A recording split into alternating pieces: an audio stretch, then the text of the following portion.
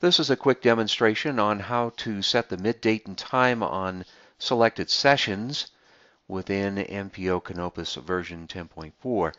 This becomes important if you're going to submit your light curve data to the MPC's asteroid light curve database, because one of the checks that the database program does is to see if there is already an existing light curve block with the exact same session date and time along with some other information.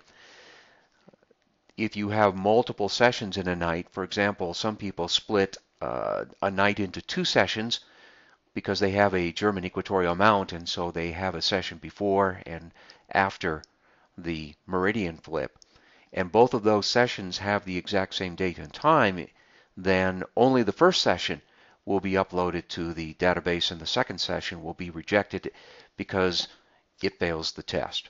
So anyway, here's the quick way to do it. In photometry session, you would open up the sessions form and say select a particular asteroid. In this case, we'll do this one at the very last one. And then you would click the little button underneath mid-time. This presents an asteroid lookup, and you must make sure that the asteroid you select here is the one that's also for the session.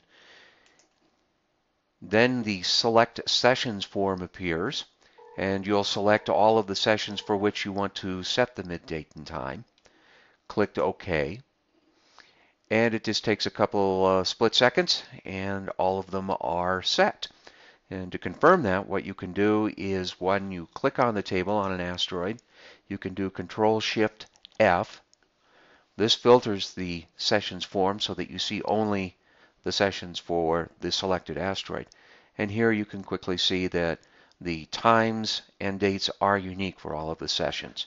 From here, you can now do the AlcDef report and be sure that all of the sessions will get uploaded.